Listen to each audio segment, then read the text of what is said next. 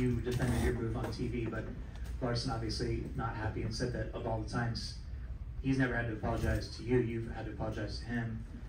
Why wasn't your move dirty, and how do you view it after everything that happened? Well, that's not true. He's ran me off a bunch of road courses and called me and said sorry, and I said I'm going to stand my ground next time. I'm not here to defend anything. I put both of those guys, the 48 and the 5, in an arrow situation. Didn't touch either one. How can you wreck someone you don't touch?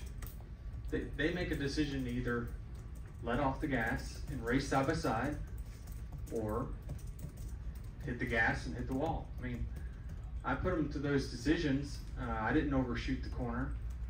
I was behind them. I tried to get position on them. Knew it was going to be tight off of 2, but always made sure I left a lane or more than a lane.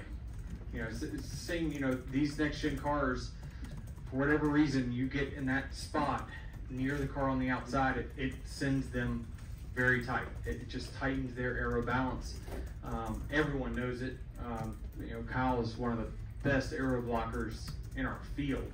I knew once he got the lead and it was green, there's just no way I was going to go around him. So I just backed off and just waited and tried not to burn up my for a restart later, because he knows how to put you in a situation to just kill your car. So you know, we waited and we pounced at the right time. He, you know, didn't get his right sides clean and drove in the corner just too far and let us get beside him. And then I thought we were going to race it out off of 2, but you know, it was just he got in the fence. Larson had said that he felt like it was kind of the same move that he did to Chastain last year.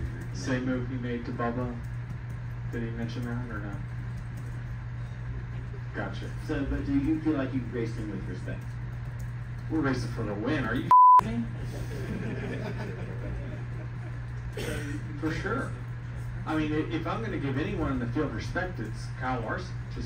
Just because of our, you know, I respect him as a race car driver, and I think he's, you know, probably the best. So certainly he's got my respect. But damn, I mean, we're all racing for a win, and I guarantee you, roles reverse, it goes the same way.